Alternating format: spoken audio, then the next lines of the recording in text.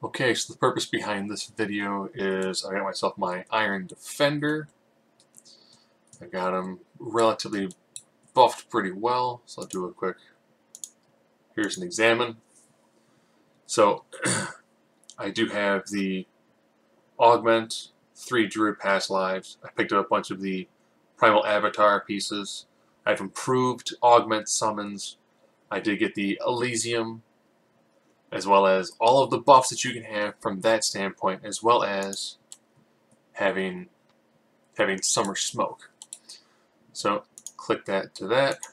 Go ahead and hit it with that, as well as that. So of course, there's Armor of Speed, so I have a higher attack rate, as well as Deadly Weapons, so I get an extra plus. So as you can tell, I've got some of those there. I will bring up the sheet. As you can tell, I've got one of the Celestial Docents on there. So a decent amount of double strike, Angelic Grace. And when it comes to the collar, I don't have the best collar in the game. I have the Epic Thrall of the Fire Temple. So as you can tell, it's got flaming damage, additional speed damage, greater burst, fire vulnerability. So I've got a decent amount of stats. This is a pretty strong character. As you can tell, with 188, 65% of damage it does not take. So we're going to see how fast this thing does against this starter Kobold. So I have to have him get aggro on the Kobold. Okay, he has aggro on the Kobold.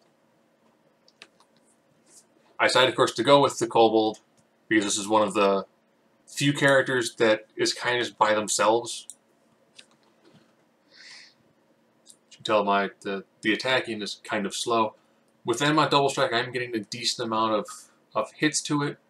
Now, of course, it's also one of the lower level epic quests, and it looks like getting pretty close to, and it killed it. So it took about 2 minutes, roughly, for it to kill a single enemy in this. So there's my benchmark. I'll say 2 minutes. I could just recall out, but I might as well just run back to where I was. So it took 2 minutes for the pet to kill it. Of course, this was a non-champion. So we'll go back here. Reset. Yep, I reset it. Click back. Do Epic Elite again. Keep my fingers crossed I'm not going to run into a champion. It's not a champion. What I will do now is I will not put any buffs on my character. And we'll see how fast it takes me, without moving, without anything special, to defeat them.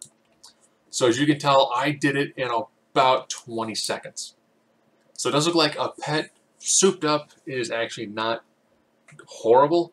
If it takes 2 minutes to defeat a single enemy, I could buff them a little bit more here and there, but at about 2 minutes to defeat an enemy, where it took me about 20 seconds to do the exact same thing. So it does seem like there is power when it comes to the pets. It's just nowhere near the amount of power that a regular PC could put out.